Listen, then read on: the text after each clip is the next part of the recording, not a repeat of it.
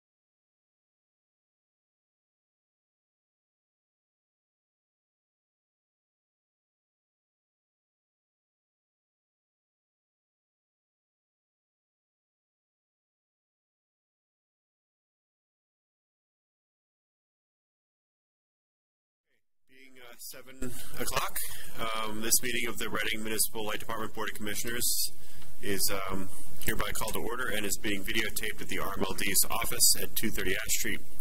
And given the current pandemic crisis, we are, as are other boards in town, notably the Select Board, 2 members are participating remotely, that being John Stempik and Dave Hennessy, and the 3 of us are here and maintaining the appropriate separation.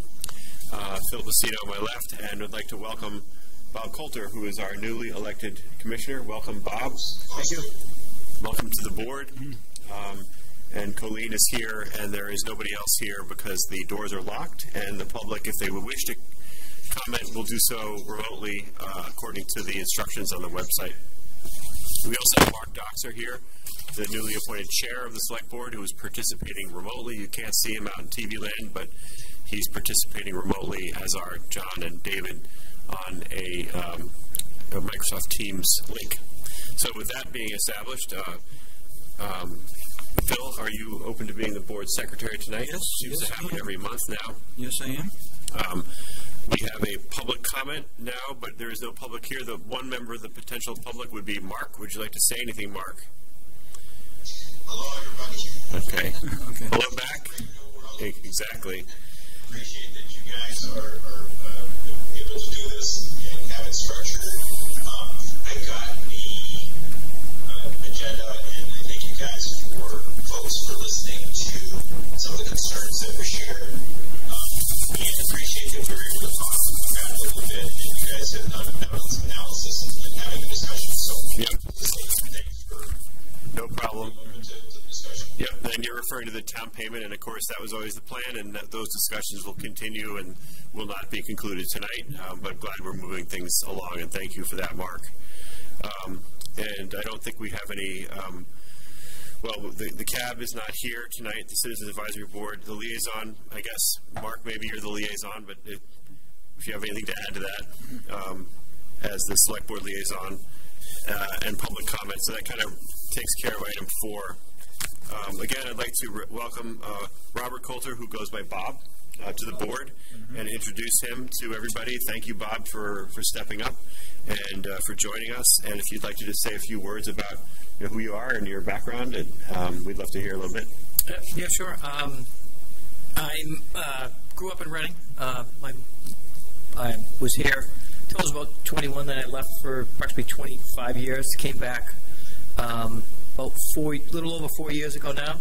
Came back to town. It's a lot different from when I left. A lot more. Reminds me a little bit more like Woburn now. It's a little bit more built out. There's more restaurants and retail. But came back and decided it was during the town meeting, and it was a time to contribute more into the community. And my mom worked here for 25 years, and she loved this place, and she really did. So, look like something I do, and I'm in this business. Understand it very well from the ground up, from underground up. Yep. So I thought I was a good fit for this team. Yep. Maybe bring some knowledge from that industry side. I know there's other folks on the board that have great skill sets, but maybe I can contribute from that manner. Most certainly. And I understand you work for National Grid, and you're telling us earlier, yes. What's your role at National Grid? In National Grid, I'm a design supervisor right now, so I oversee the North Shore. I oversee roadway jobs, underground construction, overhead construction, new building, commercial construction, residential unit construction, subdivisions. So, again, have a very good understanding. Do a lot of third-party attachments, a lot of solar, any type of green generation we get engaged with. So, understand from the engineering aspect, from the customer interaction, to economic impact, and down to construction scheduling. So that's wonderful, and really happy to have you joining the board. Thank you. Thank you. Thank you. Looking forward to it. And then, so now we wanted to move on to. Did you want to wait on the next item, or are we good? No, Mr. Chairman, I want Phil, to move sorry. that we take item 7B out of order. Yep. Please. Yeah, good point. Phil rightly notes that we want to discuss the current pandemic and RMLD's response, and thanks for that, Phil. So, Coley, do you want to jump and just talk a little bit about that? Do we need to vote on that? Take it out of order? I mean, I don't think so, but okay, maybe we fine. can. Yeah. Come arrest us. Yep. So first, I just want to say that this is an electric utility, and we are committed to the obligation of providing safe and reliable power to the town, and we are here to respond for emergencies. And everyone should feel confident with that. This is how we've been addressing this pandemic thus far. So immediately we established an emergency response team made up of all of the directors. There's 7 of us, 1 from each of the divisions. We established an emergency infectious disease plan, which discusses, and they're called emergency operating procedures, EOPs, HR for who's responsible for it, and then it's given a number of the year that it's established. So all of our procedures are very detailed. Social distancing with all electrical operations assigned to individual trucks and cell phones. Facilities, we have proper signage up. The building is closed per the public health. Building HVAC filter upgrades and cleaning product upgrades specific to this particular virus. Training, except for webinars, travel, things like that are suspended. Meetings moving from less than 10 to conference calls using Zoom, Microsoft Teams. I became a member, I went from the emergency operating planning operating team command to a member of the Town of Reading emergency planning team, which comes under command now. We respond to their command goals. We met this week. We're probably going to meet again tomorrow. The purpose of that is to make sure that we are planning with uniformity and consistency with the town. So while we service 4 towns, we're following the town of Reading for health instructions of that nature. Press releases on redirecting focus away from projects and planned outages onto resiliency, troubleshooting, service connections, and non-outage maintenance work. So just a bit of a shift of focus. We developed an emergency plan of operations, and what we do with that is we identify critical businesses, that's IT, electric functions, we prioritize them, and then we evaluate the ability to perform from home. We establish minimum staffing and cross-training capabilities.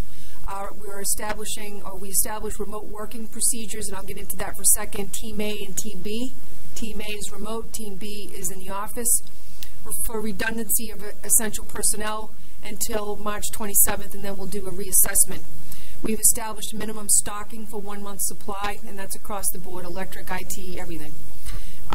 Notified overhead and underground on-site contractors of continued work and notification of any crew member swap. We don't, because you need a minimum amount of qualified, knowledgeable people of this particular system, and our on-site contractors, we have both overhead and underground, we want to maintain them, and we want to maintain those people, and we want to know if they need to swap out anybody. And then we developed a major emergency plan of operations, which is a MIPO, and that kind of takes something like a COVID-19 and adds like another layer of disaster on top of that. So now you're less than minimum staffing, you're redefining your basic functions, line operations, substation operations, stockman, engineering control authorities, overhead, underground, contractors, crews, and supervisors have to be here. Shift rotation would change than just the regular hours of Team A and Team B, and then we would probably call on mutual aid, which is the other 41 municipals or anything outside of New England that could help us respond. Now, with this, so for example, with the line operations, the town of Reading was very kind this morning at about 6:30 when I called Joe Huggins, because we were going to put Team B in one of the substations, but I don't want that contaminated because that's a place that we have to respond to. So the town was kind enough to give us a remote location building that we can use for about 6 people from line operations and substation technicians, and so they'll be separated. And again, we're still continuing our business continuity. Everything's flowing, even though some people are being able to work remote. So we're in pretty good shape from that respect so far. Great. So that's what we're doing. Okay. Did I leave out anything? Mr. Chairman? Phil. Yeah, I'm glad to hear that we're protecting our employees. But I also want to talk about the human cost that's going on here. I live near the railroad station here in Reading, and I can actually look into one of the parking lots. I am amazed that in these days, usually the only time that parking lot is empty is on the weekends. That parking lot is empty during the week. It's amazing. So I think people are not working. I'm very concerned about, what usage there may be at this point. I also, emailed, earlier today that, I want to, what we're doing for people who can't afford to pay their bills. Because I think there's a real human cost that's going on here, and I think, we may see less usage if businesses shut down. I heard just today on the radio coming here that TJ Maxx is going to close for 2 weeks. So I'm concerned about what usage we've got and what the effect may be going forward here, and also what we're going to do for people who cannot pay their bills at this point. Have you already seen a load drop? Not so far. Okay. But we're usually a month and a half behind with reads and in power supply bills that are coming through. And what about, and to Phil's question about bills, I know we're going to have some forgiveness on Is that on? work. Is that on here or no? Do you want me to just talk about it? Yeah. Is it on here? That'd be great. Colleen's answer about the load drop. Colleen, what did you say to that? Chuck, do you have an answer to that? Do you want to speak to that? I didn't realize that Chuck walked in. Chuck Underhill is our Integrated Resources and Power Supply Wholesale Retail Director.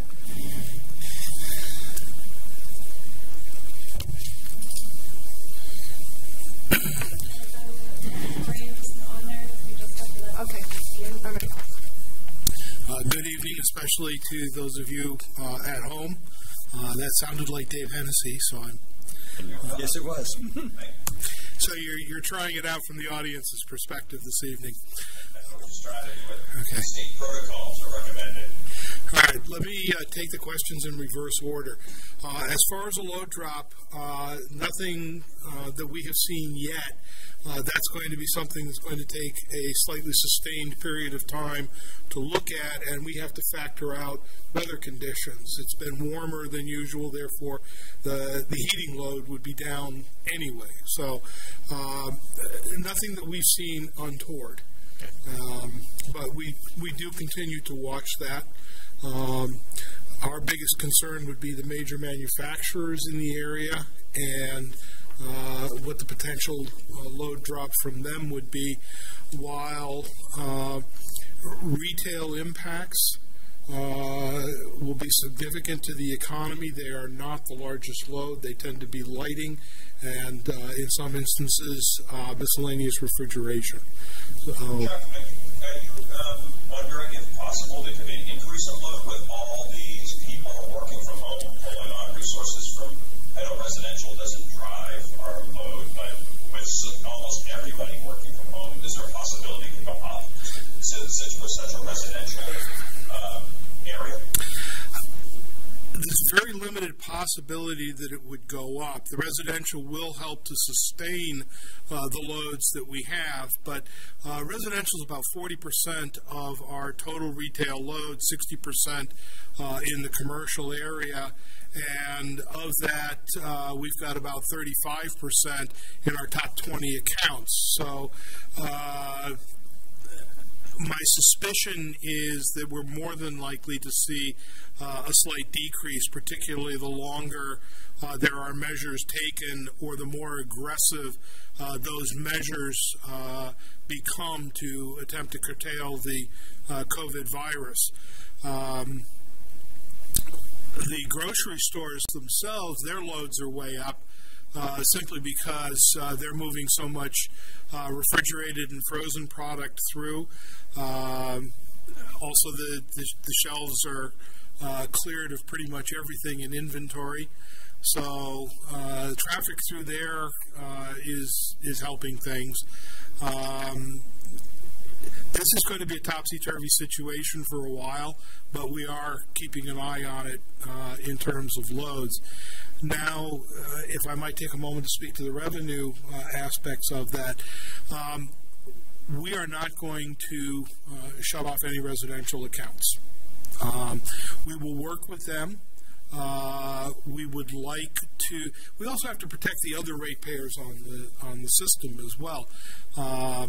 And so we will work with our customers, residential and commercial, to establish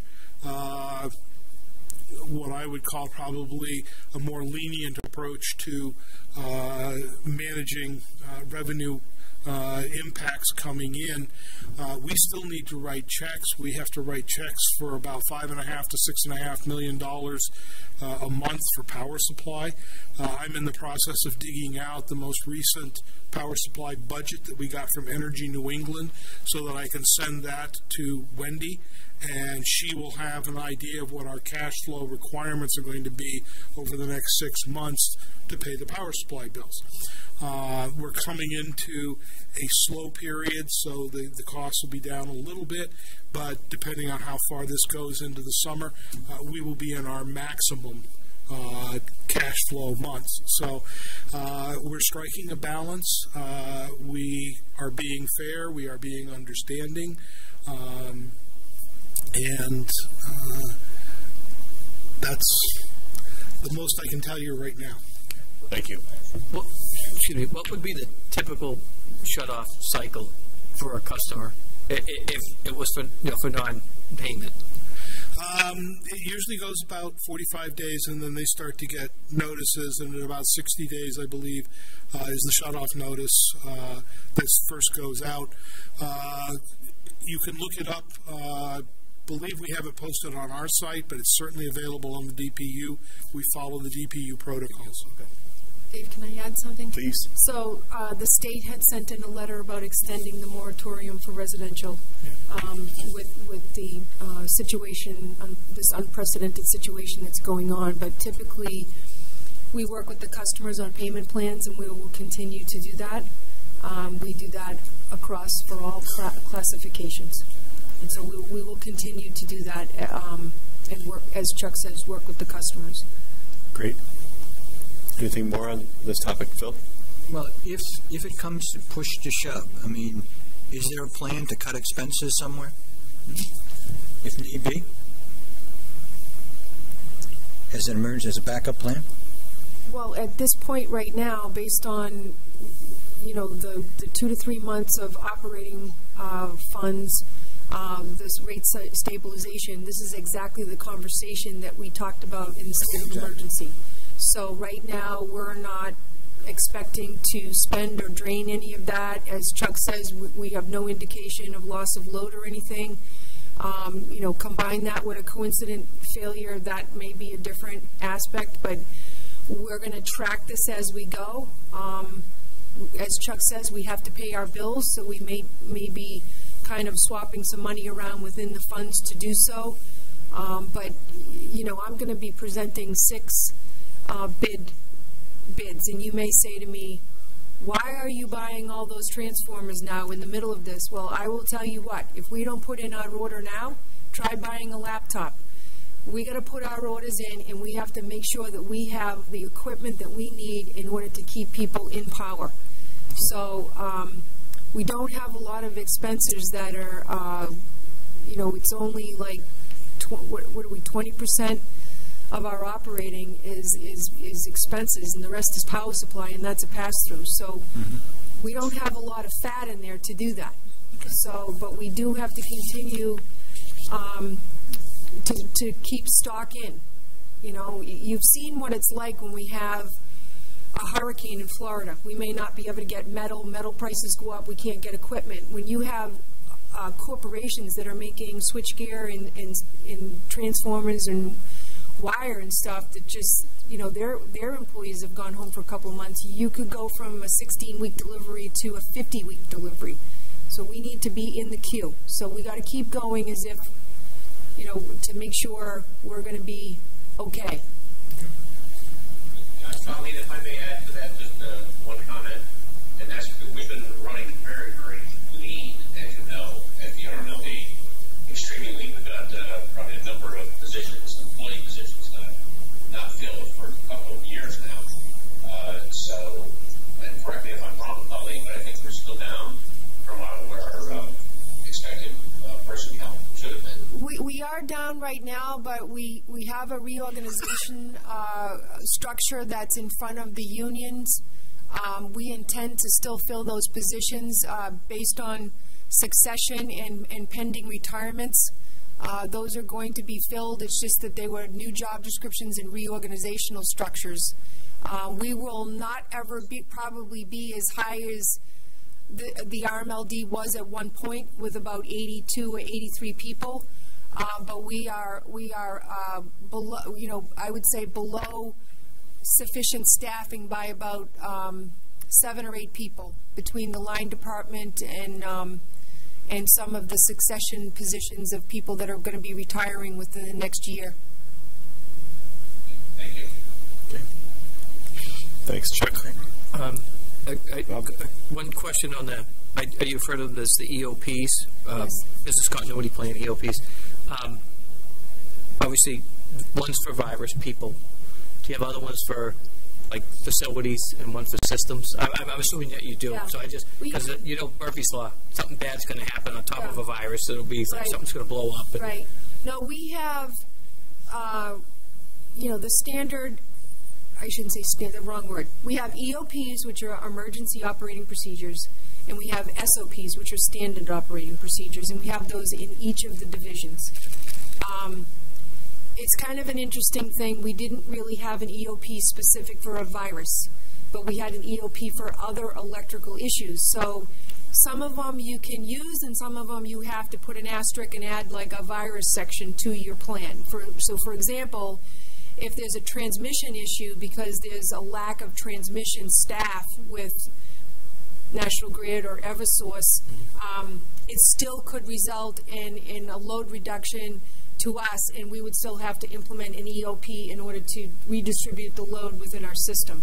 So there are some EOPs that we can revise slightly for a virus, but even like when you're looking at load in the summertime, you may want to stream your feeders towards a mall that has air conditioning and everyone comes together, right? Because but in a virus, you want everybody home and you want residents in power. So we're going through each of those and just making sure that our emergencies are key.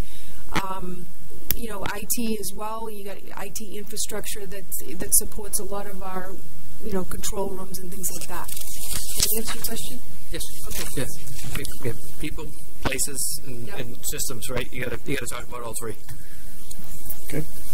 All right. Okay. So I think at this point in time we can go, thanks Chuck and thanks everybody. If we can go back to item 6 and the update on our discussions about the payment to the town of Reading. There's kind of 3 parts to this. We had put some things on the table as a starting point early in January, and that we sent those out for feedback. We now have some feedback from the CAB, the Citizens Advisory Board, and from the Select Board. So Colleen, Colleen has given a memo that's in the board book about her current thoughts. So do you want to walk us through those 3 pieces? Yeah. Are you familiar with, like just a little recap? Okay, good. So back in 2018, Wendy Markowitz, who's not here, she's our Director of Business Finance, and I were looking at the projections going forward, and the town of Reading payment was based on a CPI increase every year. And because we are limited to making up to 8% of net plant, but generally in order to stay competitive with the rest of the municipals, around 6% is where between 4.5% to 6% is where we need to land, because there was a lack of maintenance really done here for many years, a couple of decades. We came up with a capital improvement plan that we increased that rate of return in order to put some money to make these changes quickly. And the failure analysis on poles and transformers was going faster than something that you could just do a long-term plan or bonding on or whatever. So the study that I did showed that there would be a convergence between what was being paid to the town and where we were going to be landing on our rate of return, and it was crossing. So I just, told the board that we needed to retake a look at the formula and go from a CPI, and my study had said go to a mils per kilowatt hour sales, which was more indicative of the health of the utility. I was asked to get basically a second study opinion, which we asked Energy New England to do, and they pretty much came up with the same thing, with around 3 mils being the target area. We pay out 2 in lieu of tax payment. One is below the line to the town of Reading, which is about $2.5 million a year, and then we pay out above the line about $1.5 million, and that's 2% of net plant. That's then distributed to each of the towns, including Reading, based on their load. So fast forward, coming down from the 2.5 with a loss of kilowatt hours down to about 3 mils showed a loss to the town. The town, my understanding is they were looking for a sense of stability. A loss of any kind of money is an adverse impact to their operations and budget. But at the same time, I have a fiduciary duty to the customers of the RMLD. It is a voluntary payment by law under Chapter 164. Wendy and I have scrubbed the data over and over and over again. We were extremely appreciative and grateful that the town sent in some proposals, but those proposals were related to a revenue formula instead of a kilowatt hour formula. So I will, that kind of catches us up a little bit. So There'll be a quiz on this later, Bob. Yeah, Thank you. Okay. Thank you. Yeah. I have the financial chart in my pocket if anybody wants to see it. So basically the memo says that Wendy and I had a chance to review the payment proposals from the town of Reading. The RMLD does not recommend, and this is consistent with my original plan, the studies of my 2018 and the E&E are both on the website under Board of Directors. On the left-hand side, you can find all of the studies that were done in your folder. Good. Excellent. The RMLD does not recommend a formula based on revenue. Base revenue is the only component the RMLD can control to ensure that the RMLD covers its cost of production, which is a law. As a reminder, power supply is approximately 75% of the budget and is purely a pass-through, which means we can't make that up to 8% on power supply. It's whatever comes in goes out. There's nothing. By utilizing the revenue or the combination of a revenue and kilowatt-hour sales as proposed by the town, a base rate increase, and right now unlikely based on an increase in sales, to support our operations would result in the town receiving that increase or a portion thereof, resulting in a higher rate increase to the RMLD customers. The combination of the revenue and kilowatt-hour negates the RMLD's ability to strategize, to stabilize its rate of return, capital funds, kilowatt-hour sale fluctuation, cost of living, and operational business in general. The RMLD understands and appreciates that the town of Reading's concerns and the intent of their proposals. The RMLD remains focused on its original two studies in that a unit of kilowatt-hour sales is the best business model for the RMLD. While sales have a flat to slight decreasing trend for the short term, the recent capacity auction came in lower than projected, but the transmission costs are escalating, but a slight margin emerged.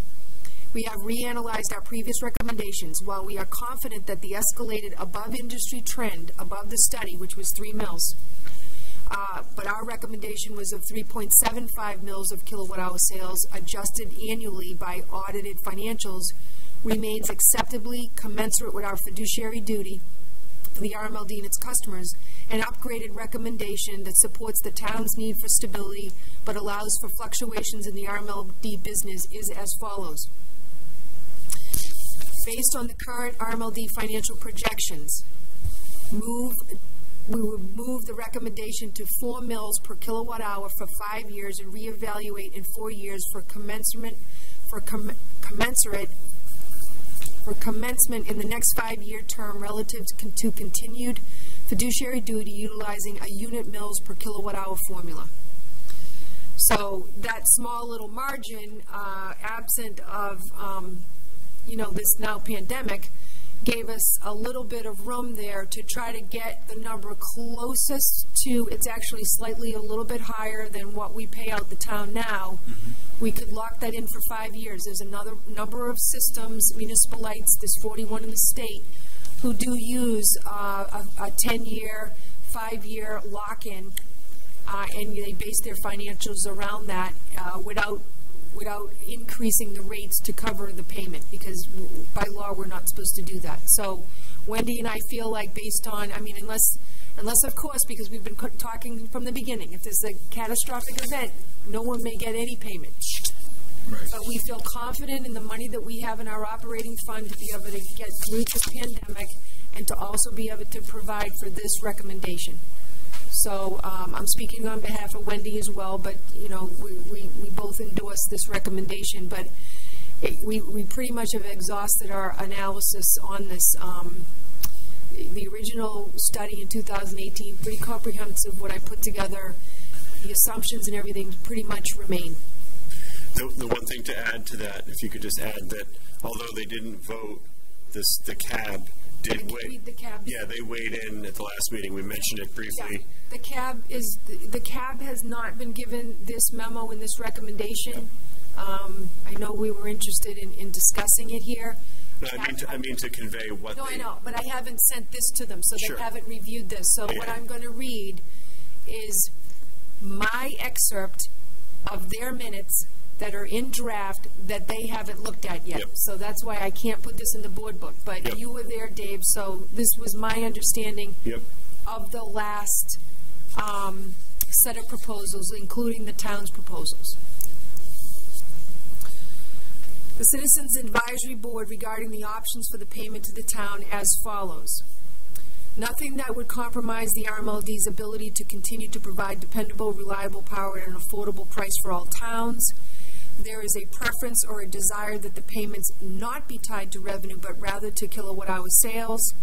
The CAB acknowledged the town's desire for some predictability in the payment and is willing to consider a mechanism to allow for such predictability, i.e. setting some thresholds or basing payments on RMLD's budget planning process, an amount 2 to 3 years out that the town of Reading could take into their budgeting process. And 4, a review of the formula should take place every few years based on the previous actual numbers. So that was their comments based on the last proposals from Wendy and I and the town's proposals. And at this point, if I understand, we would all like them to also look at this new amended proposal that you've come up with. Yes. Yes. Yeah. So that's what. So then, any more discussion on this? So then, if the 4%, what would be their, based upon what that number is? What would be the payment to the town? Would it be a little more than what it is now? It's slightly a little bit more. Yeah. I don't have the table with me.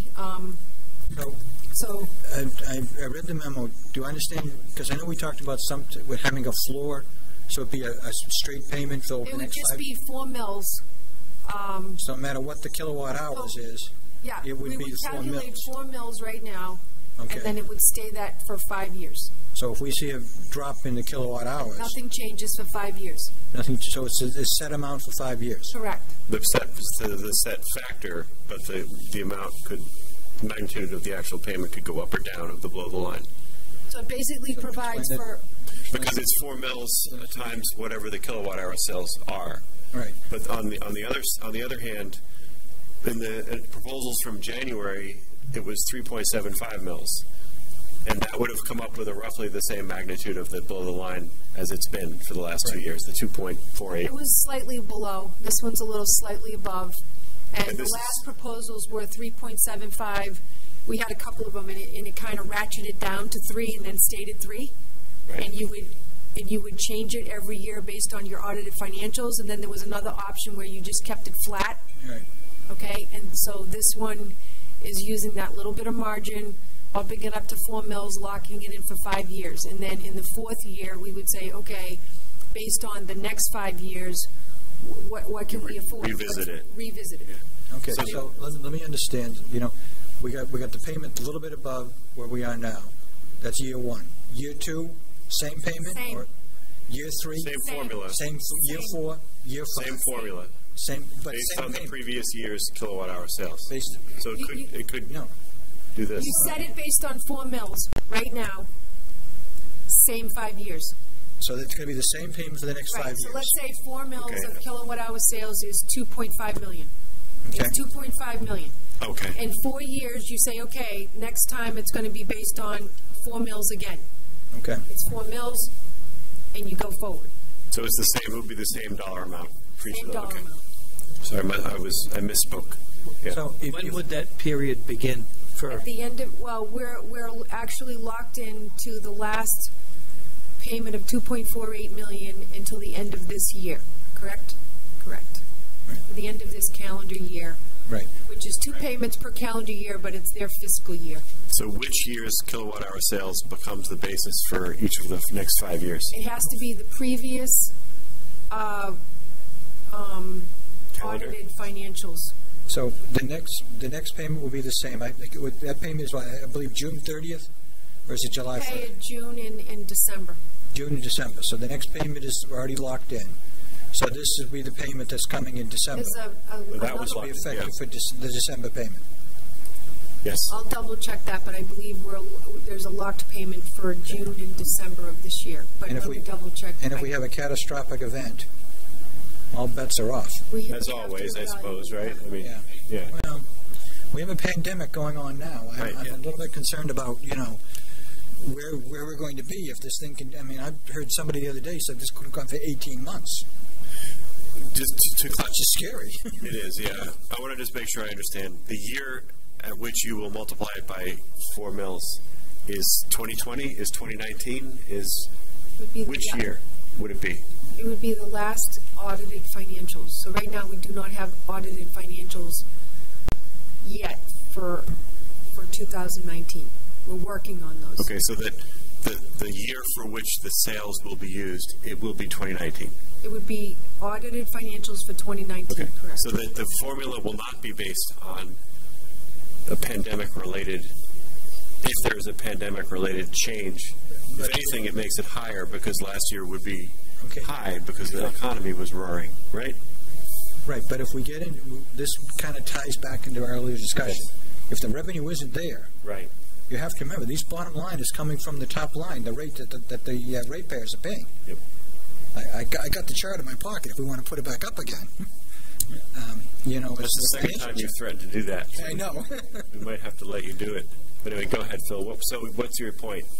The point is, I'm thinking, if this pandemic goes quite a ways and affects, your commercial customers, it could very well be that payment may not be sustainable. I hate to say that. It's a concern. It's a concern I have. Let me speak. Please, John. Yeah, Phil, I agree with you. I think that something could happen. You just never know that Black Swan is going to come out and fight you, right? Like the Columbia Gas thing did years ago. And so that's why there's no floor on this.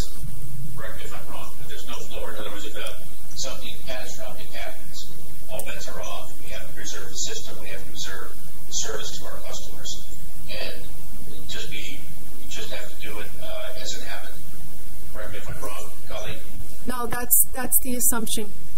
So if I can understand what those 2 points are, the formula would be fixed, and it would be based only on 2019, and it would be the exact same dollar amount for the 5 years under this proposed formula. It would.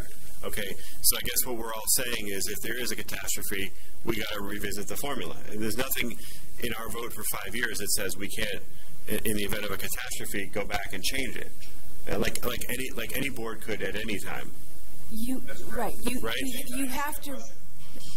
Yeah, please, Dave.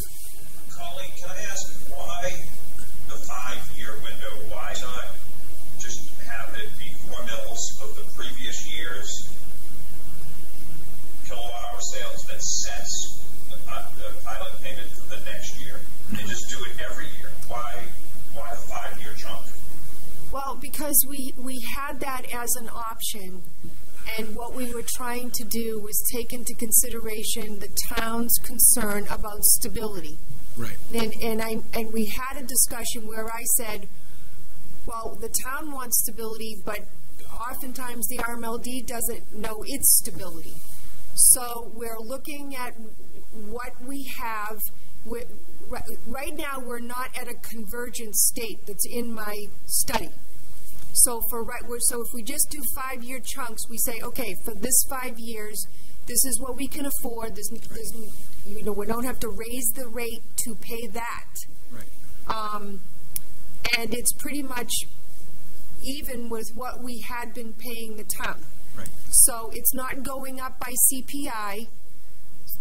So there is a preservation there which stops the convergence. And by stopping it at 4 years or reevaluating in 4 years, you get to have the payment be somewhat consistent with the 6-year plans that we put together so that we know what we think our projections are for power supply, capital improvements, everything that we're trying to do in our business model, aside from a catastrophe, aside from a pandemic. Wendy and I feel like that this is a sustainable amount that we can do for 5 years. And it provides the town the stability, and it doesn't take away from our stability for our plans in the short term, meaning 1 to 5 years. Yeah, I'll just add that, you got to give the town stability. I mean, if you've gone up and down each year, that's just not the way it should be for the town. It should be stable. Should be some sort of stability they can depend on, so they know what they're going to get, because they have to set their budgets each year. Yep. Right. I think that the first year one would be something like $100,000 more than it's been, because the proposals from January were 3.75. It came close to what the number is now. It wasn't quite there, but it was close. This would be 6.6%. So going from 3.75 to 4 is a 6.6% increase. Right. So it's going to probably add $100,000. Well, my apologies for not putting the table in, but I can get them from Wendy, and we can, put it on the website tomorrow with this memo. It's all fine. Yep. I'm not trying to make excuses, but between the emergency response teams that we've been having here every day and the one I'm on at the town, we're really right. Yeah. You got other issues to deal with. There are other issues to deal with. And one way to triangulate these concerns is to do a moving average. Like, you wouldn't do it just based on 1 year every year and have it change a lot every year, but you also wouldn't want to fix it to 2019 if things went dramatically down. One way to solve that would be to do a 3-year moving average. So the amount that it could go up and down would be very little, and you're already starting from a good chunk higher than what it is now. I like that, Dave. Yeah, that's good. That's actually a good solution. Anything to use that. The first thing someone's going to say is 5 years is too long. You go to town meeting and someone's going to say 5 years is a long period of time. There's a pro and a con. Could go up, could go down. Yeah. 3 years might be something, but how does 3 years impact Reading Light's long-term planning? If you said a 3-year contract versus a 5-year. Well, we do 6-year plans. We look at the year we're finishing up, and then we project out. We got the capacity markets. A lot of that's passed through, but we do our capital plans for 25 years, and we back it in. What we've been doing with that is we've been doing failure analysis on every single piece of equipment. So, you look at the poles, and again, because of the lack of maintenance. So we have the plan pretty tight. We do have some vacancies, but those need to be filled. So we feel like we have the expense and capital budget pretty tight, except for this pandemic. And so it fits into that. I mean, there are other utilities that lock in for 10 years. It's not as much money. They don't pay out as much money as $2.5 million, but there are other utilities that lock in for 10. I mean, Wendy and I are willing to look at whatever analysis you'd want me to do. I mean, right now, today, we can do that. I don't know about tomorrow with the pandemic hitting us. Right. Yeah. But I think also, to maybe address Bob's thing, if the whole key thing is I think there has to be economic development. We've been saying that for a long time. Right.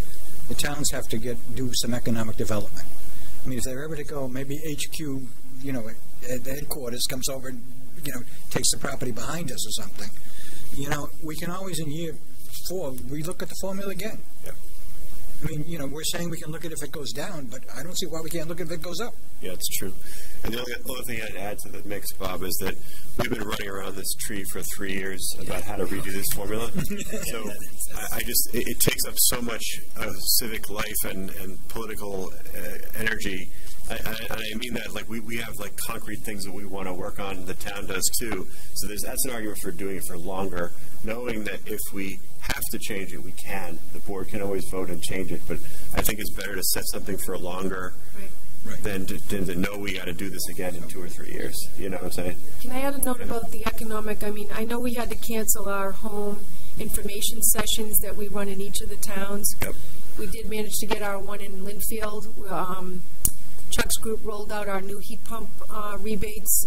We added, thanks to the Climate Action Committee's input, we added electrical panel upgrades, whether it's a panel or a smart panel, for people, maybe they want to add more electricity.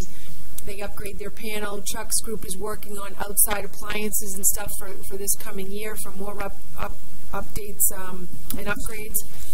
We did send out a letter. I sent out a letter to each of the town managers with a request for information that I'm going to send out in April if I don't hear back from the towns, and that's building rooftops for our third community solar. So each of the 4 towns, we targeted building tops. The town managers can get back to me as to whether they like the buildings I've selected, they want to add some, remove some. But that's my letter says that's a win-win for the town for, a lease payment, property tax, and then we get to roll that offtake into our power supply portfolio. So there's some room there for growth that we're hoping for. I mean, the electric vehicles didn't come in exactly where we thought. I mean, they're kind of delayed another year for that transition. We're working with Volta for implementing charging stations at Market Basket and Jordan's and Walmart. So we got a lot going on in our campaign of electrification. Final word. Please. Final word, Mr. Chairman. I just want to express my support for what the gentleman is presenting tonight. Yeah, I feel the same way. And I would just ask, and with the support of the board, is to, if you could generate, write out what the formula is, or maybe if there's a couple of different tweaks, there's a moving average one, there's one that's based on the previous year, and lay out the tables, and we can have it on the next agenda. And hopefully, obviously in the next month, we'll hear from the CAB again, we'll hear from the select board and others, and maybe we can even vote on a new formula in the April meeting. Okay. Potentially. Does that sound? Sounds fine. I have Anywhere until from you guys Monday on to the put phone? that on. Of course. Yeah. We have a month until the next meeting. I'm just saying. I know, but I'll try to get it on there Monday. I just Yeah. don't know if I can get it done by tomorrow. It doesn't have to be tomorrow. I mean, just next week sometime. Okay, thank you. Yeah. So that's great. Anything you want to add, Mark, Doxer, to all this? I don't know if you're still there. Mark, you got your microphone. He's been talking for 15 minutes. Yeah. We're all trying to figure out how to work through this. Very much appreciate your understanding on this issue of stability. It's very helpful. And again, we're in very uncharted waters. Yep. With the pandemic, and this is I know there's a very famous quote from Ben Franklin I've been using very frequently lately, and the quote is, "We must all hang together, but most assuredly, we shall all hang separately." Exactly. Right. Very good. So on that note, yeah, exactly. Come on, Mr. Chair. Okay, so thank you very much. And so now we're just on your vacation, your report and your vacation motion here. Right. I'll move that the Board of Commissioners allow the general manager to carry forward any unused vacation time from 2019 into 2020 due to extenuating circumstances to be used in the second quarter of 2020. Oh, that. Second, you could say. There you go. Motion. Is that right? We good? Yeah, I don't want to keep coming back and asking, but it's like, so I made plans in April. I don't know if you can fly domestically. I don't know. You cannot. Yeah. So You can. But maybe I'll just stay home and plant my garden. But sounds good. We have a motion and a second. And John. Oh, just a quick question. We haven't met yet. I'm sorry. It's just my name. I just want to make sure you've been sworn in correctly. That's correct. Okay, good. Just want to make sure. So otherwise you'd have to abstain. I just want to make sure. No, I was sworn in today. Thank you. Thank you. So we have a motion and a second. Right. All in favor? Mr. Pacino, you got to take a roll call. We got to take a roll call. On the phone. Mr. Pacino, aye? Mr. Talbot, aye. Bob Coulter, aye. Okay. All right. Okay. Very good then. Update on the ransomware. okay, so we had a cyber event, and technically we can't really qualify it or classify it as a ransomware. I just want to explain to everyone that, what your IT configuration is, what you do for backups, those type of things are things that you do not want to discuss publicly. Right. Okay, it creates vulnerability for the business and it creates vulnerability for the customers.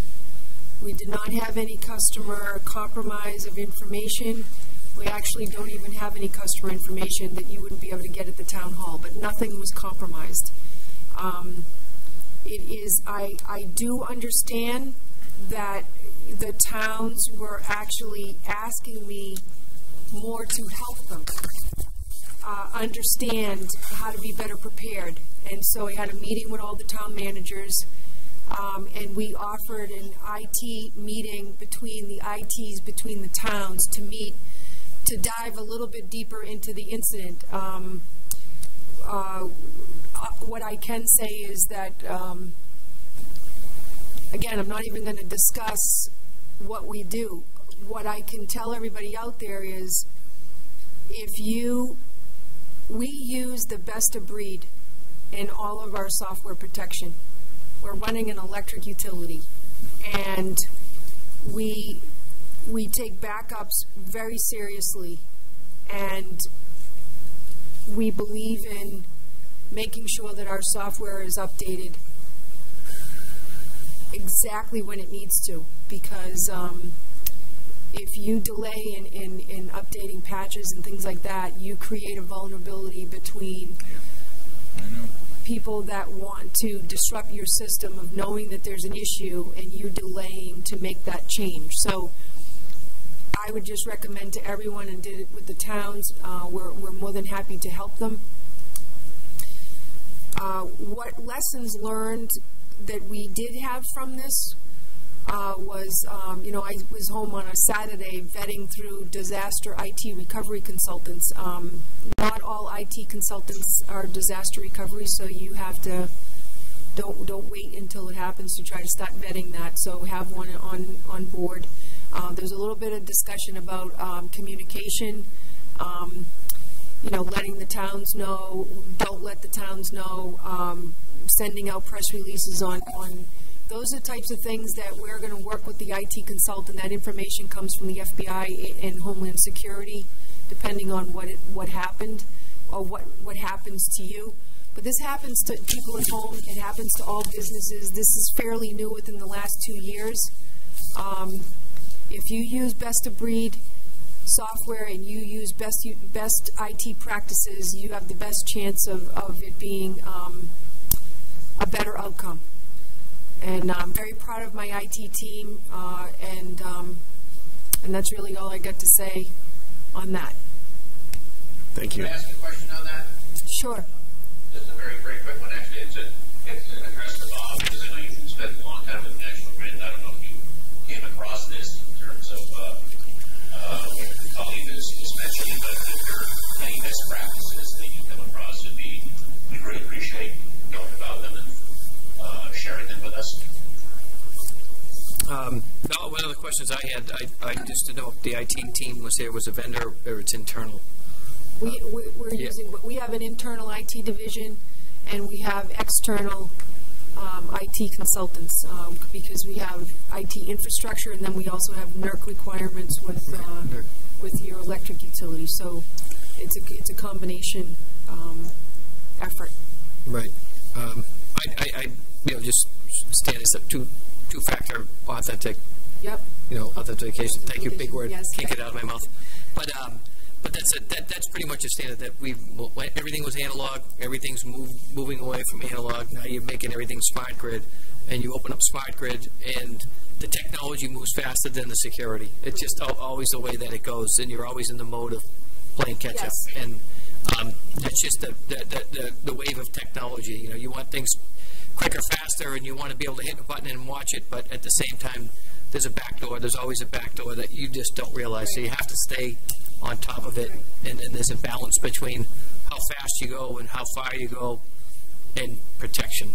And you can spend all the money in the world on protection, but it's going to be useless in a week. Right. So I mean, hackers exploit exploits. So you have to, that's their job. So we just want to protect the electric system and the reliability, and we'll share whatever we can to help people. But there's lessons to be learned at the end of any incident. Okay. Thank you. Thank you. We're ready for Chuck Underhill's report. And could I ask, before I forget, could I ask a small favor? I think there's a lot of this solar rebate fund unspent, right? The DOER MLP. Yes. And if people don't do something by July 1, the money is lost and goes back to the state treasury. Is that also true? That is currently true. Whether or not DOER will be able to get an extension of that grant program due to either extenuating circumstances right now or an interest in continuing the development. So it could change. I guess my request was going to be maybe if it's okay with you, some kind of public release of a press release or something that would let folks know that it could be a use it or lose it situation in the next 3 months. Because it would be a shame if... Chuck can have Joyce do that. Is that residential only or commercial? It's both, right? It's based on It's $1.20 a watt. You know, it's a big rebate only for MLPs, and the state is paying for it. Yep. You know, The grant is size-based, so as long as the system is under a certain size, it can be commercial or residential. Over that size, typically commercial systems, we offer a different rebate structure. and I think the threshold's 25 kilowatt hours, right? 10 kilowatt, not hours. So what would that be? Maybe 30 panels or something? No, more than that. 50 panels, something like that. So a good size, a decent size system. You would know. Oh, yeah, I was just 20. I was just kind of curious. I didn't know where's the void, right? Is it on the residential side? Is it on the commercial side? If you're offering it, no one's asking for it. Right. Where's the? Well, I mean, we had this discussion a little bit. I think what happens in an MLP is that different from an IOU is, you know, our prices are so much lower that there's a quicker rate of return when you install one on an IOU system. Yeah. It isn't that folks here, you know, that we compete with the IOUs and you're doing more solars than we are. I mean, you are, but it's based on the rate of return. I mean, if we have 15-cent power and an IOU has 23-cent, the customer has to invest pretty heavily in the system, not for much of a savings, you know, not much for much of a return. And so I think that's what drives it. I mean, this is why we've gone towards, and I wonder if we can use that money towards the solar garden if the residents are investing in the panels on the solar garden. Why wouldn't we be able to have them redirect the money through them for investing in the panel that they're going to own on the roof? In terms of a rebate to them for the panels. Can you look at that? Yeah. I mean, that's a great way of investing in green, you know. No idea already. Where do you go? So, well, thank you for that. So we're ready for your report at this All point. right, but now you got to get that done by July. Well, I mean, Chop, chop. Pandemic or not, let's go. I mean, I can write it for you if you want. Thanks, Dave. Just offering. Well,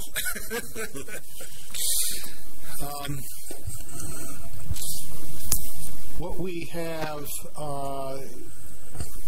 we've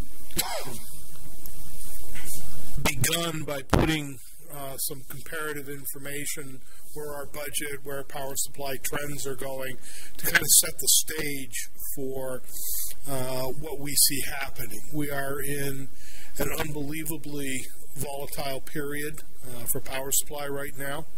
I took a screenshot a couple of weeks ago, the end of February, and the peak period marginal energy price was about $15 a megawatt hour.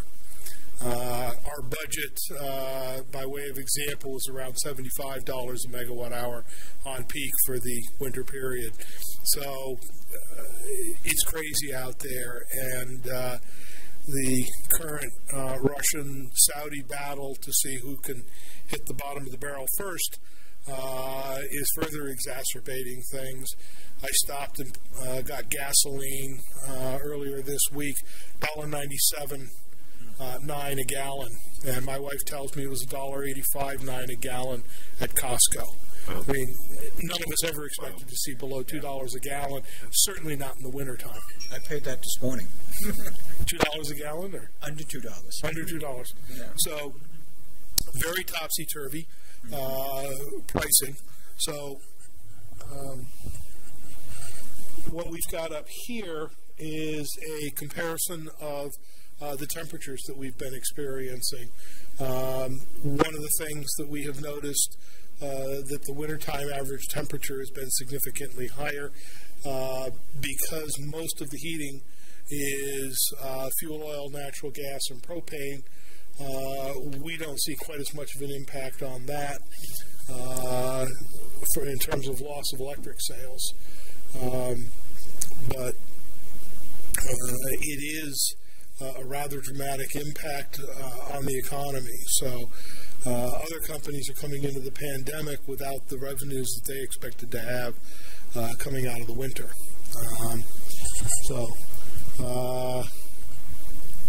And if you take a look, I believe that the right-hand side of the slide is the temperature versus the daily megawatt-hour consumption for RMLD. So just some interesting ways of looking at the temperature and kilowatt-hour consumption values that we see out there. And why it's also very difficult at the beginning of the countermeasures to the pandemic to identify whether we're seeing kilowatt-hour load reduction effects as a result of the pandemic. So, next slide, please.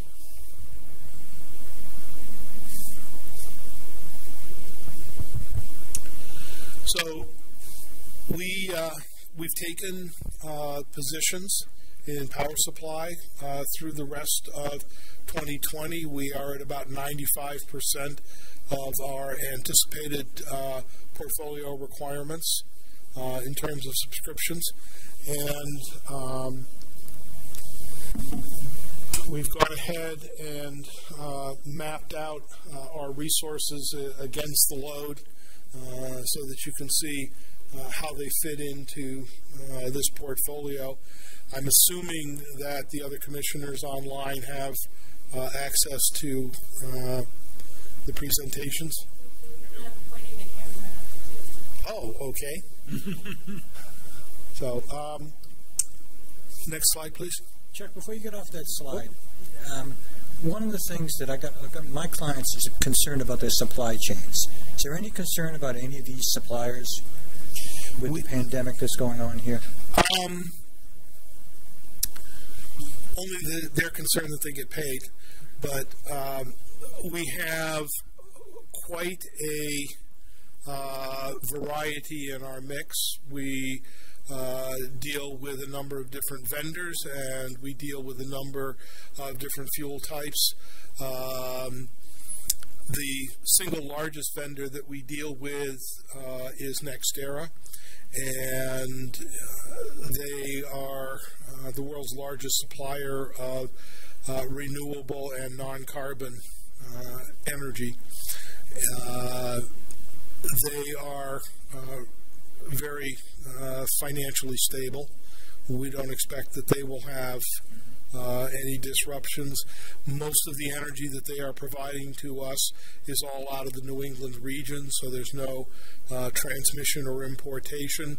They have firm gas supplies behind that portion of the contract that is gas. We also take quite a bit of nuclear. And in the event that their supply is interrupted, we have a fixed delivery contract, so it doesn't matter what the resource is. It matters how much they deliver, where they deliver it, and when they deliver it. So they would be able to fulfill any contractual obligations that we have out of nuclear resources if there's a problem with another fuel type in their supply chain. And the biggest nuclear resource is obviously about 45 miles north of here, so we would not expect any transmission problems. We're pretty comfortable that our resource portfolio is stable, secure, and probably virus-proof, I guess, is the best way to look at it. Thank you. Next slide, please. So,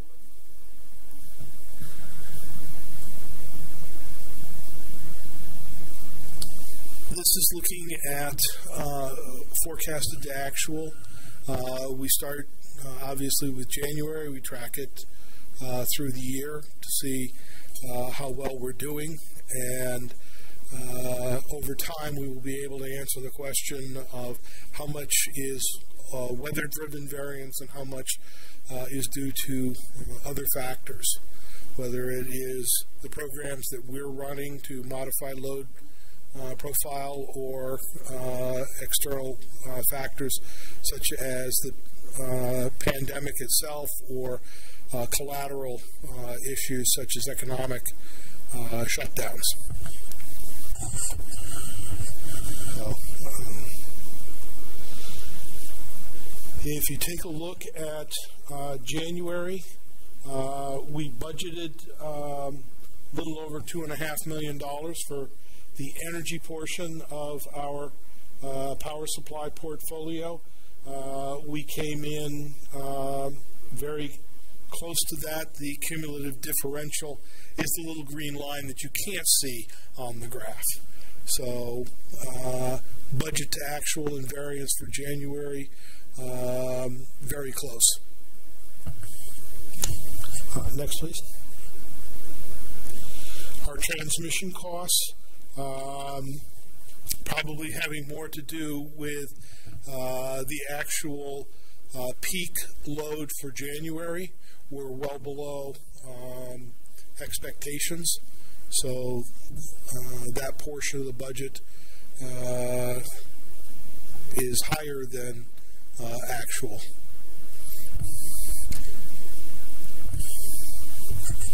And then the last is capacity. Capacity is fixed. Usually the differentials that we see in capacity are due to prior period adjustments that we get in the market, because the capacity cost budget is fixed based on what our load was the previous summer and the auction results 3 years prior. So, I'm sorry? So total purchase power, we are ahead of where we expect it to be in terms of total dollars. One of the things that occurs to me is that we probably want to start looking at the average price, since that will factor in the adjustments to load going forward as well. How long was that contract? Which contract? The one that you had with the power suppliers. We have two bilateral contracts that are the bulk of our resource portfolio. One is with Exelon. That expires December 31st of this year. The other bilateral contract is with NextEra. That expires December 31st of next year. We have a number of segmented contracts for purchases that we have made under a TFA agreement, and I would be glad to go into that offline with you, explain to you what we're doing with that program. We also have energy resources associated with non-carbon or from sources such as solar, wind, and hydro generation. We are currently working with the legislature to resolve how we reflect those in our portfolio, what we call them. But those contracts run 10 to 15 years further into the future, but they're pieces of them based on the units that we're involved with. So we can get you the chart that shows the portfolio mix that we have going forward. Thank you. Dave, can I? So the pie chart portfolio that I think would help Bob has the contract and the start and end date on it, correct?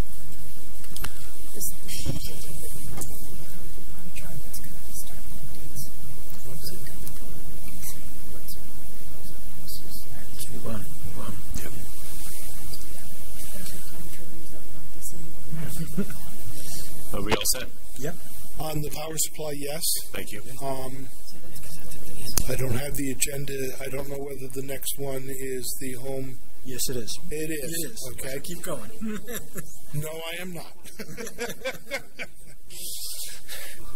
In light of the pandemic, we'll skip the presentation. Tracy came in and asked nicely if I was going to go through the 30-some-odd slides in the deck for the home presentation, and I said no. Okay. You have them in your packet. I'll just give a brief overview on what they are.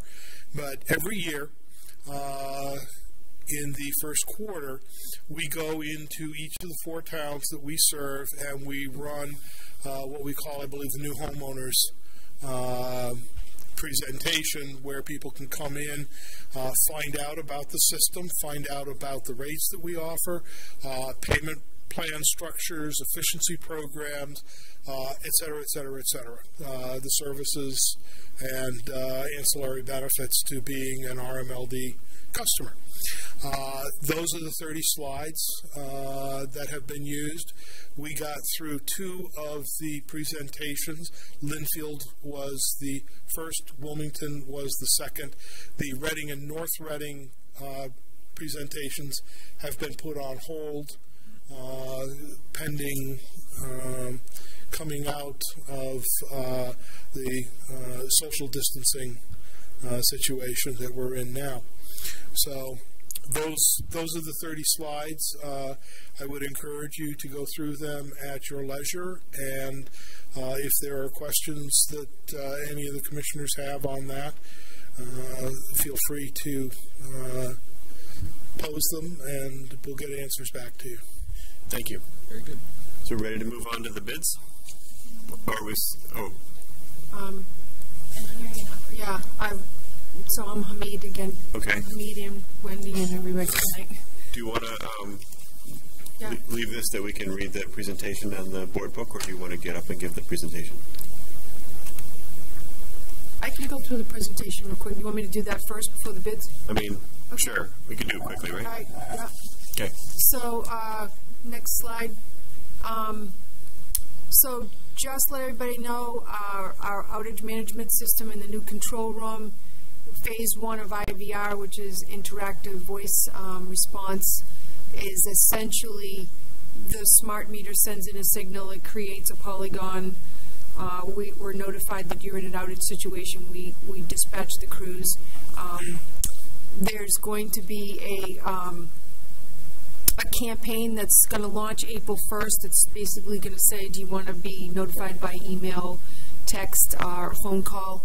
And then you're going to be able to know that you're in an outage situation. Now, these are unplanned outages, and that's how that works. The system is expected to go live July 1st, based on the campaign. Now, there's a phase 2.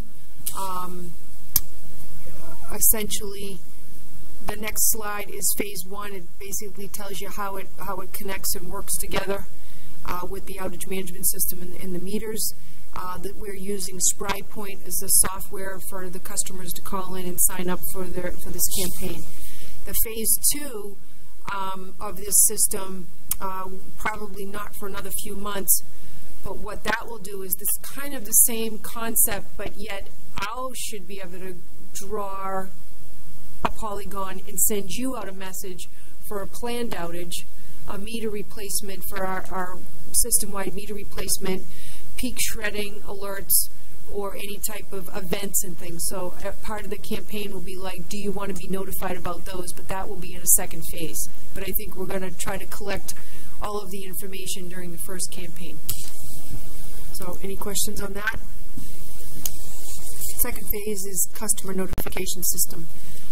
Next slide just tells you how that's connected in with the SpryPoint software portal for getting the customer information. The next slide is a timeline. The next slide basically just shows you what the a polygon will look at it in our control room SCADA, and what the customer would see on the customer portal, which would be on the website. Estimated time. I mean, right now we're using Twitter, so we may keep Twitter until we get to phase 2. But a lot of times we'll say, okay, we send them a note, you're in an outage situation, right? So we get out there, we think it might be this, next thing you know, it's a pine tree, now I got to go get a crane to move the pine tree. So the estimated time of restoration might be question mark, then it might say an hour, then I find out it's a pine tree with a crane, it might go to 3 hours, and then we'll update it as it goes, and that will continue to go out until it's restored. Okay, we do have smart switches and things like that, and eventually the computers will be able to send out estimates on its own based on repeated type of similar outage situations. The next one looks like Hamid's Visio on how this is connected in for the OMS, IVR, and customer notification system. The next slide gets into our routine maintenance programs. He's giving an update on tree trimming, how many spans we did, 15 spans a year to date. That's a 5-year cyclic through all 4 towns. Inspections of the feeders. He's listing all the feeders that we've gotten done to date for 2020. Pole inspections, replacements, 277 and 518 failed have been set. 255 or 277 transfers have been completed. We completed our infrared scans and found no hot spots through the month of February. The manhole inspections that we talked about last month are ongoing, and porcelain cutouts, I think, were like 97% complete. Those are kind of being looked at as we upgrade the open wire and do other things that are in the system. Maintenance programs, this is kind of I told them on the phone tonight, this one's a little, I think, difficult to understand. I think what we're trying to get at here is, so far year to date, we have replaced 12 aged transformers, but it's a moving target because every year they get a year older. So basically in 5 years we've done 700 replacement of aged transformers.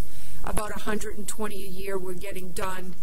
And so when I came here, we were about a 50% aged transformer. We're down to 38% of our transformer are aged over 25 years.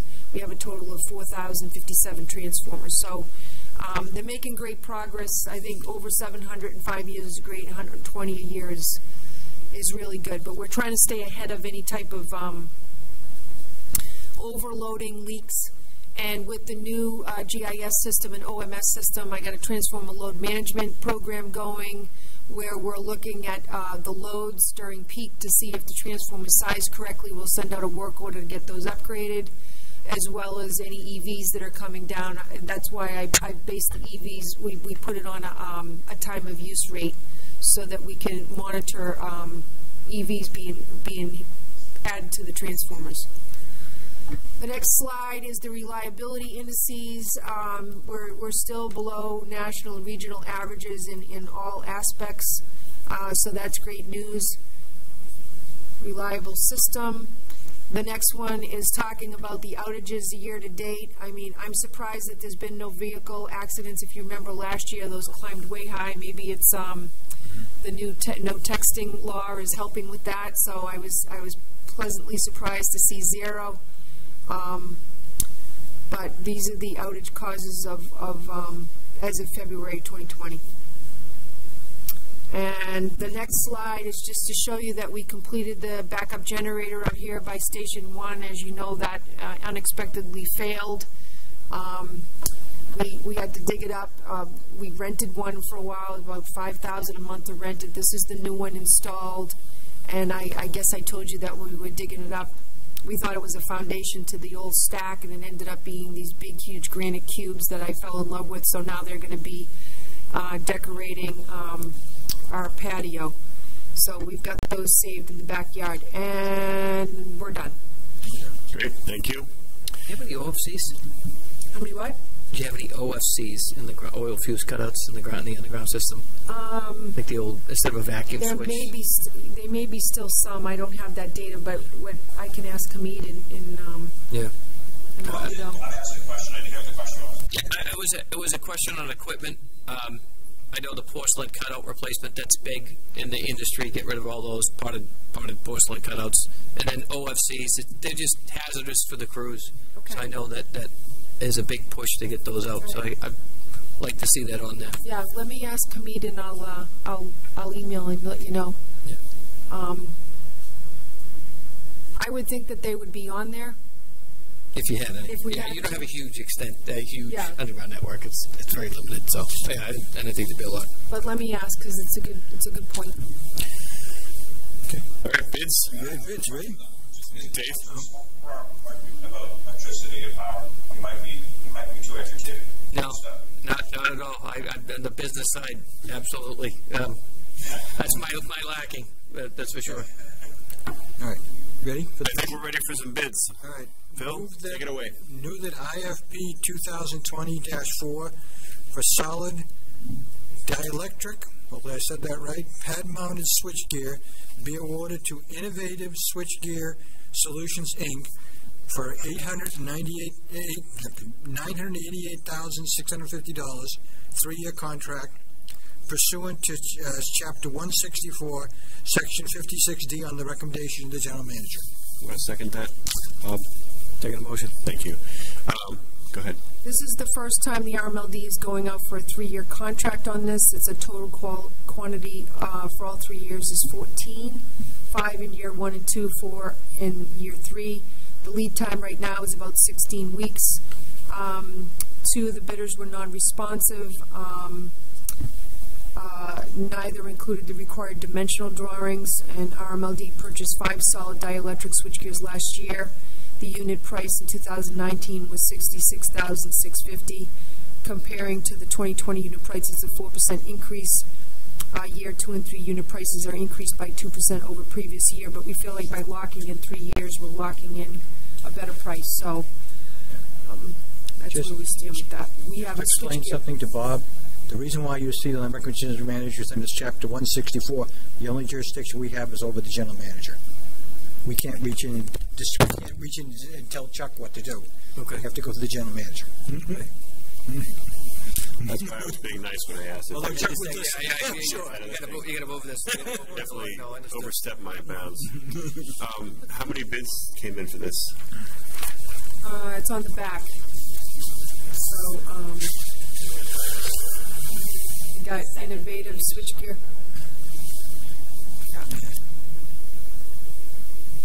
Two bids. Innovative Switchgear in Wesco. Okay. We're happy with this? Everybody all set? Yep. Ms. Pacino, aye? Mr. Talbot, aye. Yes, yeah. Aye. Perfect. Mr. Coulter, aye. And Mr. Stempak is still in the room? Yeah. Okay. Did you vote, John? Are you still there? He has, John, you have your microphone on.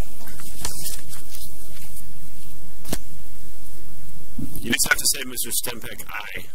I don't see him there. There you go. Okay. We just voted to sell the utility to National Grid. Ready for the next one? Okay. Mole.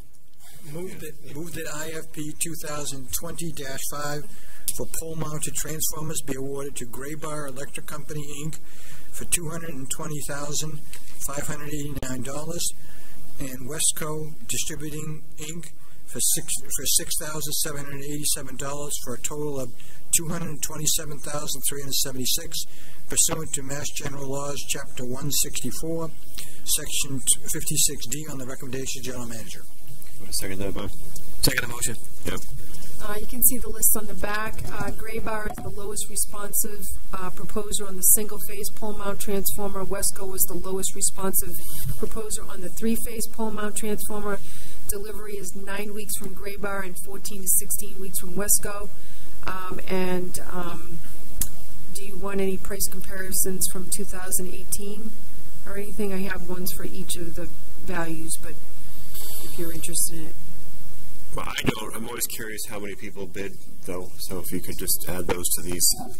On the back, okay, on the back of your sheet here, Yep. These are all the bidders. Okay. Oh, I'm sorry. It's on Okay, so the Graybar. computer. They're on your. It's on the computer. It's on the iPad. Yeah. Okay, so Graybar, Wesco, Stewart, C. Irby, Howard Industries, Power Sales Group bid twice. Two different bids. Okay. Ready, Mr. Chair? Yes. Ms. Pacino, aye? Mr. Talbot, aye. You say Mr. Coulter, aye for some reason. And only Phil understands. Coulter, aye. And thank you. Ready for the next one. Move that IFP 2000. Okay.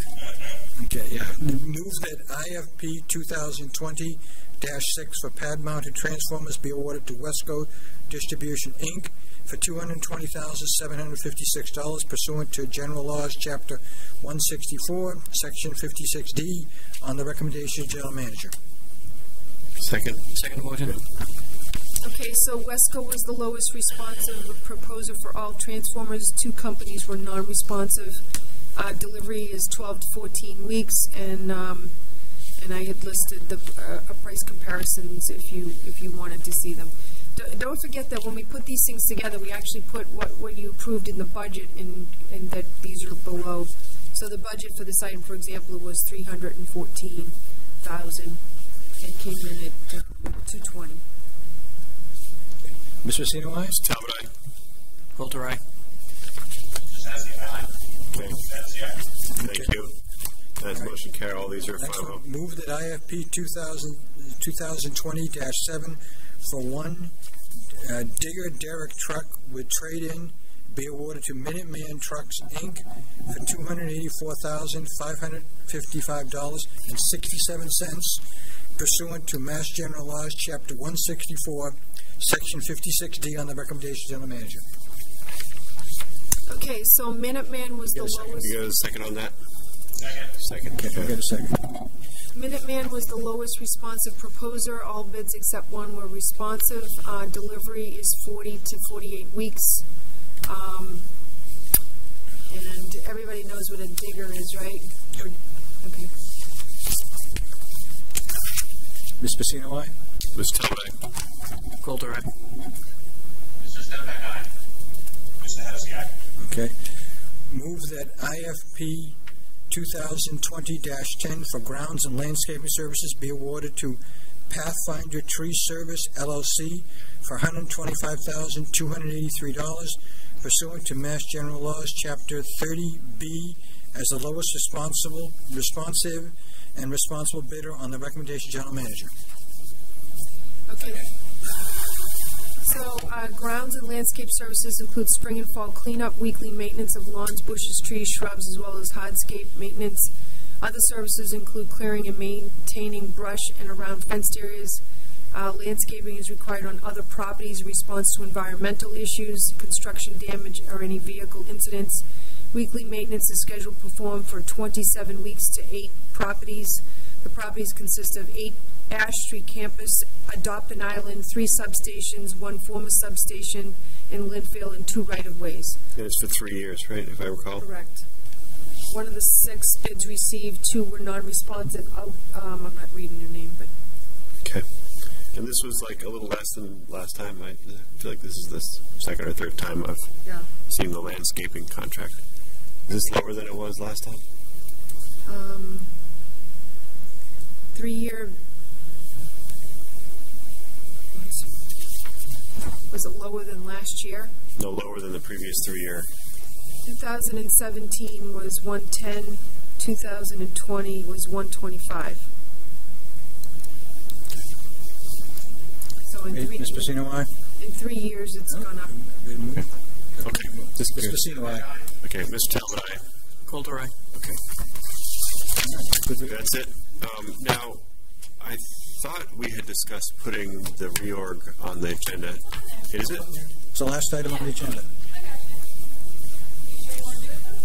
Yeah, we can do it now, or we can do it at the beginning of the next meeting. I mean, okay. How do the guys in the field phone about this? What's that? It's on our sheets from the, Yeah. It is okay. Good. For some reason, it's not on mine. I don't know why. Unless I'm blind. What's that? Yeah, mine's must be an old version. Does anybody want to do this now? Yeah. Okay. Okay. Anybody? yeah, let's do it. Okay. So I one of the things, Bob, a tradition here at RMLD is the peaceful transition of power. Okay. So that's a tradition that we like. So it means that, like the presidency, the board chair steps down every year, unless there's a bitter fight over. Anyway, I'm just kidding. Does anybody have any nominations for I have a nomination. Okay. Although he's not very good at working his webinar microphone, I think he can make a fine chair of the Board of Commissioners of RMLD, and I'd like to nominate one John Stempak.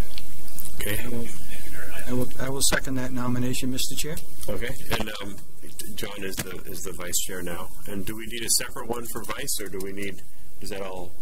How do we do that? I'd like to nominate someone for vice chair. Actually. Okay. I'd like to nominate Dave Hennessy, vice chair. Okay. Yep, that's fine. So we have a second on that? Good. Second. Okay. I'll move to close all nominations, Mr. Chair. Okay, I accept that motion. And does that mean we're ready for a vote? Yes. Okay. All in favor of the nominations that have been made? Yeah, I'm Mr. Pacino, aye. Mr. Talbot, aye. Coulter, aye. Mr. Stempak, aye. There we go. Mr. Hennessy, aye. Okay, good. So I hereby, we were gavelless because it's a vector. Mr. Chair, just as an added point, Yep.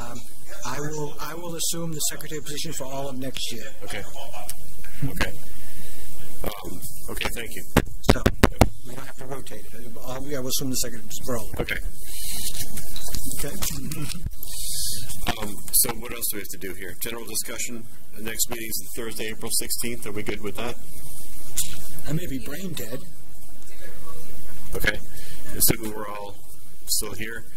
And then Thursday the 21st. What? No. Positive, we're all Yeah. meeting here. Well, the back-to-back. May 21st. Yeah, May 21st. Yep, and then, Sean, are you able to cover the April CAB meeting? You know, I can't do the 16th, Dave, on Okay. the next board meeting, and I know we might have a big vote there. Is there any chance we could do the following Thursday?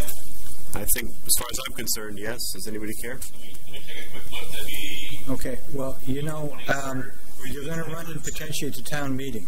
Okay. Yeah. Yeah, the 27th is the Monday, town meeting goes Monday and Thursday, so Okay. I was wondering if the 16th may be town meeting also. You want to move it up to the 9th? No. No? No. You need to what? That's going to meet All right. beforehand. Well, could they not meet on the 9th? Then we can ask them, right?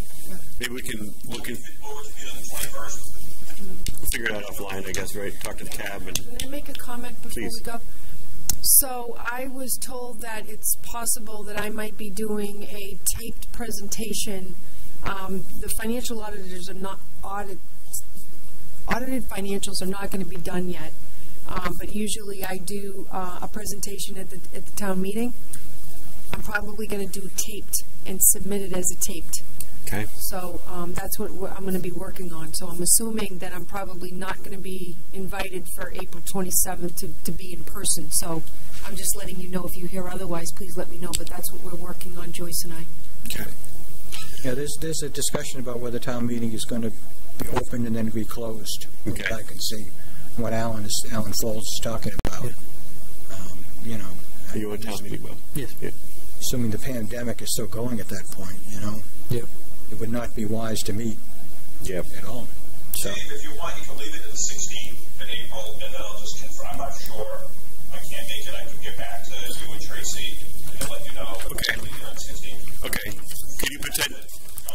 Could you potentially be there remotely or no? Oh, okay. Okay, got it.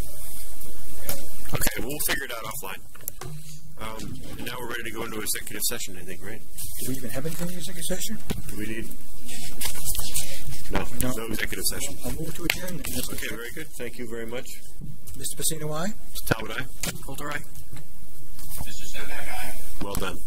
See, I am looking for Bob. Yes. Yeah. Nice to have you on board. Thank you. Absolutely. Thank you, gentlemen. Thank you, everyone. And ladies. Thank you very much. Stay healthy. Thank you. Okay, thanks. Your schedule and decide. When I can come in. Yeah. I'm so Good riddance. Bob, you go through this because I know I am crazy right now. I can imagine that you are absolutely bonkers. So